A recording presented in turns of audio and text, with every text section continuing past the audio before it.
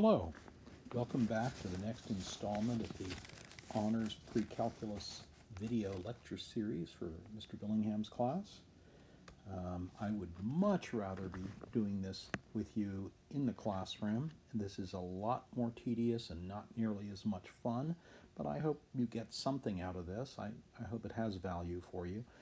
Since this is Holy Week, my plan is to assign only one section of material this week with a Pearson online homework assignment due the following Monday evening at 10 p.m. As always, the video tutorial pretty much follows the online text, and you are encouraged to read that first. So first of all, numerical summaries of a data set are called statistics. So statistics are numerical summaries of a data set. We're really interested in numbers called parameters that describe entire populations. But since it's very difficult, if not impossible, to measure entire populations, we gather statistics from carefully chosen samples and use the science of inferential statistics to make inferences about the parameters. So parameters measure an entire population. Statistics are from a data set that's just a subset of the population. Here's a little example for us to look at. In a 2004 study called All Work and No Play, listening to what kids and parents really want from out-of-school time, reported that 32% of middle and high school students wished that there was an after-school activity offering homework help. This report was based on a survey of 609 randomly selected students in grades 6 through 12 and had a margin of error of plus or minus 4%. Was this measuring a parameter or a statistic? Well, first of all, since it tells us that only 609 students were randomly selected, that certainly isn't the entire population of 6 through 12 grade students. So this is clearly a statistic, not a parameter. And the margin of error is calculated using mathematical techniques beyond the scope of this course, but basically it says that the actual percentage of students that reported they wanted an after-school activity involving homework would be somewhere between 28% and 36%.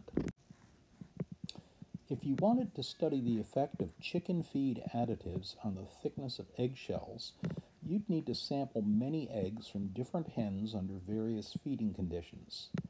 Suppose you were to gather data from 50 eggs from hens eating feed A and 50 eggs from hens eating feed B. How could you compare the two?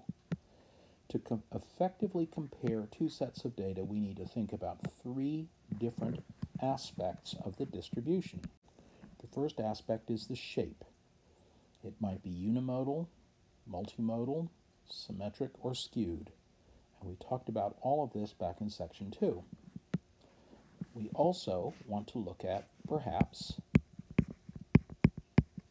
the center of the distribution, indicating where a typical measurement is. And finally, we'd like to look at the spread. And the spread tells us, how widely varying the data is, or how close together it is. Several different statistics can be used to measure center and spread. The first thing we'll look at is the median. The median is a measure of the center, and it is one of three types of statistics that legally may be described as an average. To find the median of a set of n numbers, first put them in order, typically ascending order, but it could be descending. And if there is an odd number of entries, the median is the middle number. And if there's an even number, it's the one that's right in between the two middle numbers, so the average of the two middle numbers. We're asked to find the median of the annual home run totals for Roger Maris's Major League career. And I'll get you the data right. To calculate the median, I need to list the number of home runs attained each year in an ascending list. Clearly, the first one is 5, then we have 8, 9. I'll go ahead and put in the rest. So there's the data. Since there are 12 entries in the data, which is an even number, we want to find the average of the middle two, which are the 6th and the 7th? Well, 16 and 23 add to 39, so they average to 19.5, which is the median.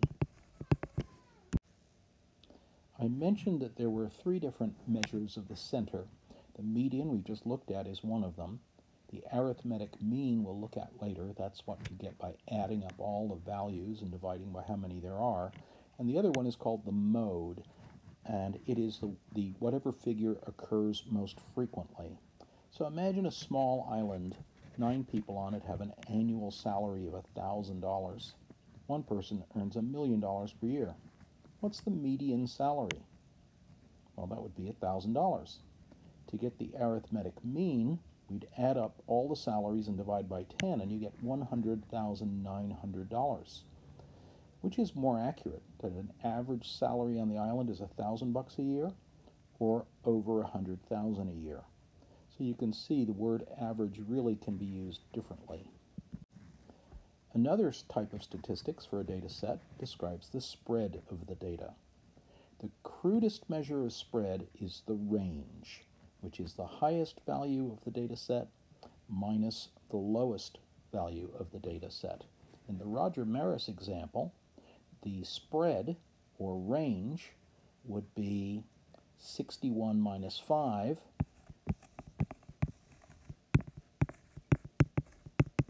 or 56 home runs per year.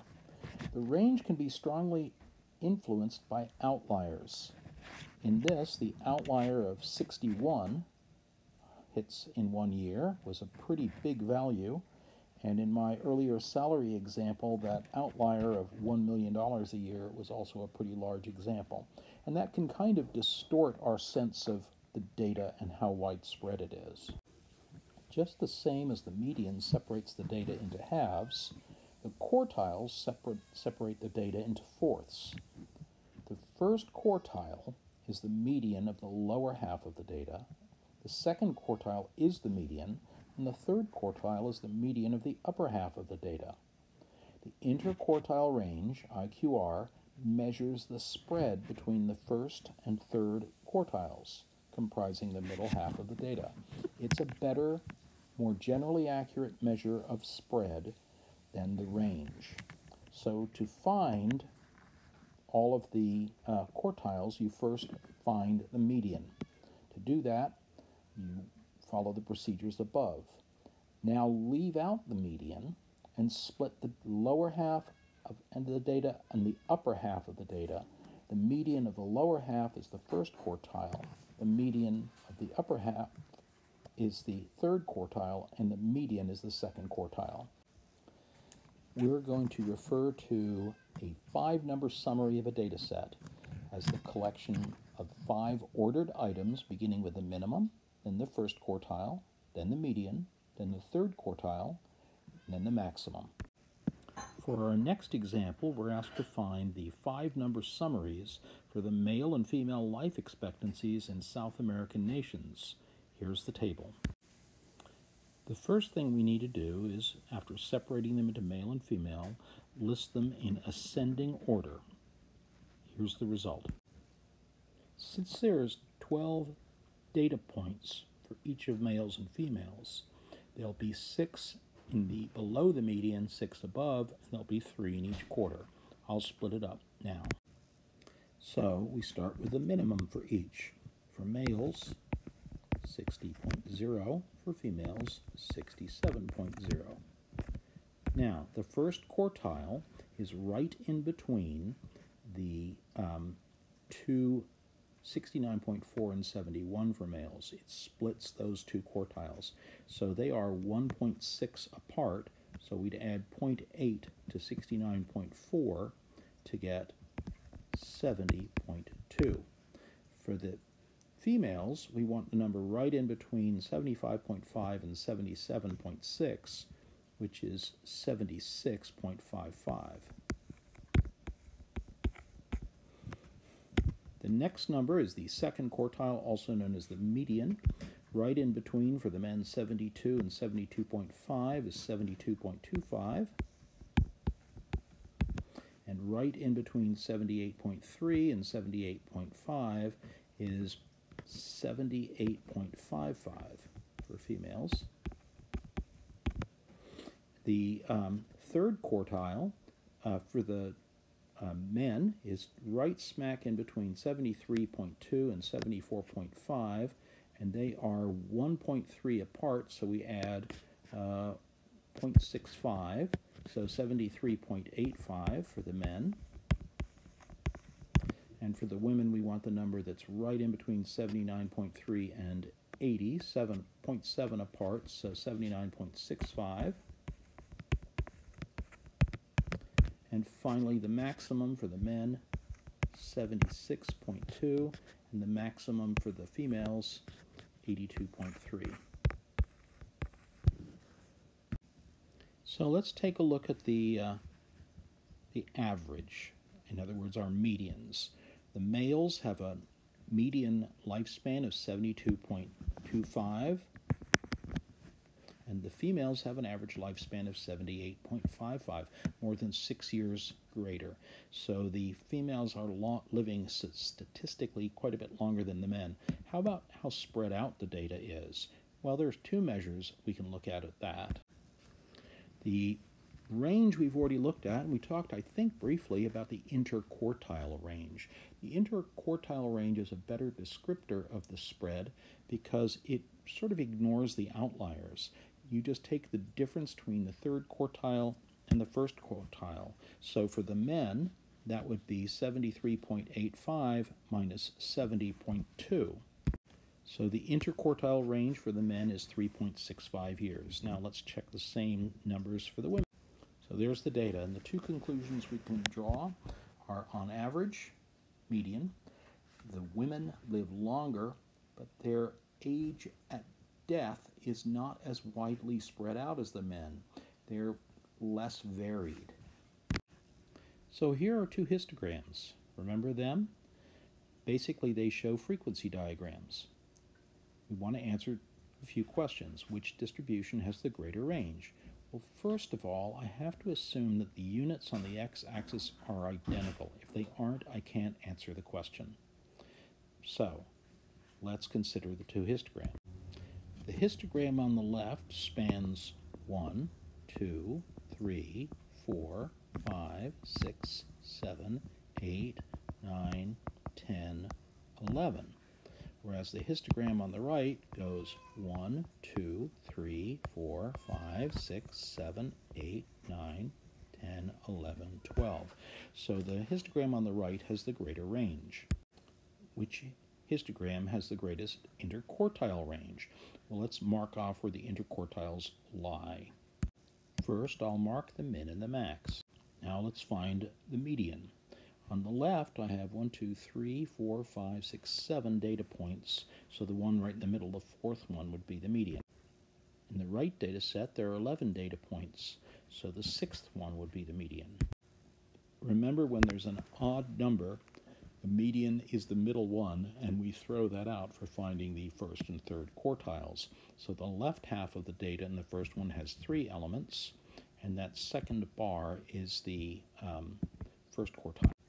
Similarly, I calculate the third quartile and both first and third quartiles for the second histogram. So now let's ask the question, which has the greatest IQR? Well, on the left, 1, 2, 3, 4. And on the right, 1, 2, 3, 4, 5, 6, 7. And so the greatest interquartile range would be the second one, and that's not surprising because it looks more spread out. And which histogram displays a data set with more variability? Well, pretty much either way you measure it, it's the right one, but the interquartile range is a better description because it doesn't take into account the outliers. That's the end of this video lecture. I hope it was helpful. I hope you're all staying well and healthy. I hope you're not too bored. Please feel free to email me. I'd love to hear from you. Honestly, anyone. Email me and we can talk. We can see what's going on. And love to touch base. And I'm going to try to have some sort of a class meeting using Microsoft Teams next week that we can all just check in and say hi. I will be posting an assignment tonight and should have the rest of the video material out in the next 24 hours. So thank you very much. Bye-bye.